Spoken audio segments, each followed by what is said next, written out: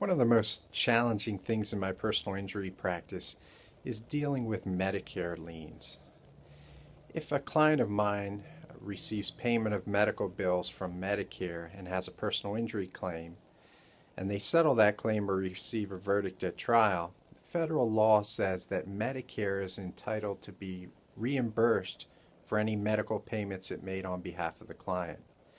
Medicare is considered as a secondary payer, with the primary payer being the person responsible for the accident. So if a client receives compensation for injuries and Medicare has paid medical bills, we need to work with Medicare to reimburse Medicare for the payments that it made on our client's behalf.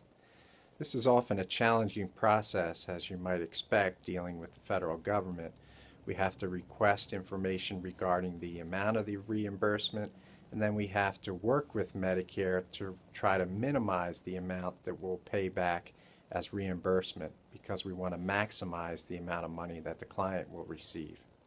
So dealing with Medicare liens is very challenging, but something that we deal with regularly in our practice.